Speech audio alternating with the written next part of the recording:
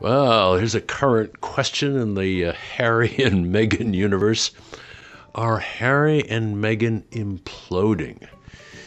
Well, look, like Prince Andrew and Donald Trump, they are never far from blogging and journalistic fascination. We cover them week to week, even day to day. Some of their moves, well, they seem outrageous, but to others, fascinating and admirable. But are they taking it too far? Have they found a permanent place in the world's psyche? Let's look at the 2 points of view. Well, first of all, the one that says, yes, I'm afraid they are imploding. The recent trip to New York was an example of really bad management. Meghan wearing a $4,000 coat while reading her book to underprivileged black children. I mean, who is advising them? They're obviously not mature enough to work it out for themselves. And here's another one. For years, Harry has waged war against any media organization which in his eyes demeans the memory of his late mother, Diana, or exploits her life for commercial gain. Now, Diana the musical. In the eyes of many, the most denigrating portrayal of the late Princess of Wales in fiction since her death in 1997, and it's a Netflix production. There are also questions about accuracy. Even though it's musical entertainment, it's still portraying a real-life saga, one perpetually before her eyes. I'm afraid it would be hypocritical for him to refrain from criticizing it, but will he bite the Netflix hand that feeds them? Their lavish lifestyle, the very expensive clothes, the jewelry, the private jets, private security guards, and so forth.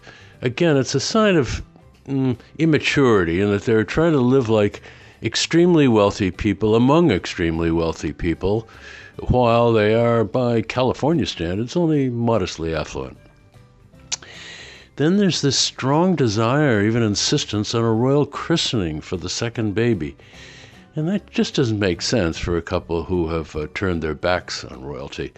They had to give up on that idea. Are they royal or are they not royal? What's going on there? And on top of all this, one has to worry about Harry's immigration and tax status. These are not easy issues in the U.S., as I know.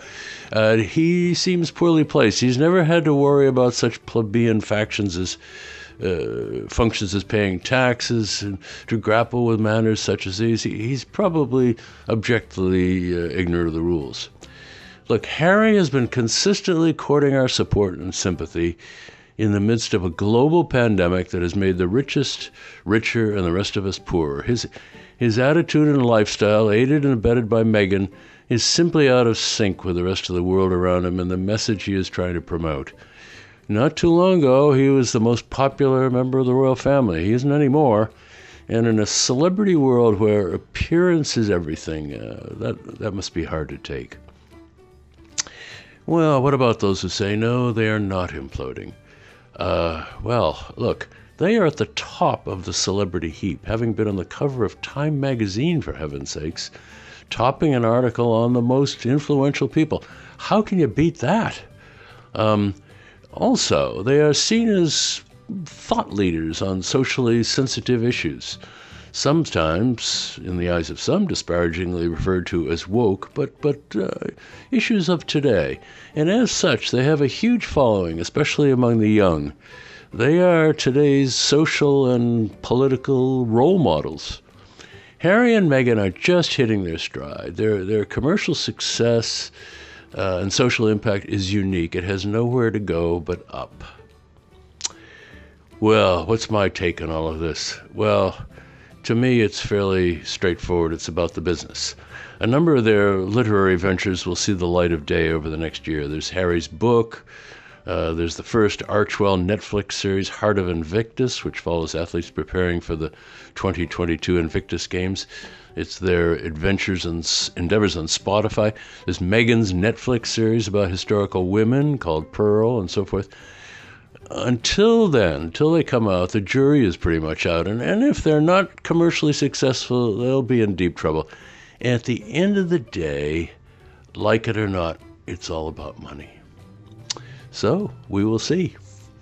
Well, that's how I come out. Kind of brutal, I suppose, but I think that's really what's going on here. And I hope you liked it. And if you did, do the usual stuff. Please subscribe and comment and like and so forth. And I'll see you at the next one. Thanks a lot. Bye-bye.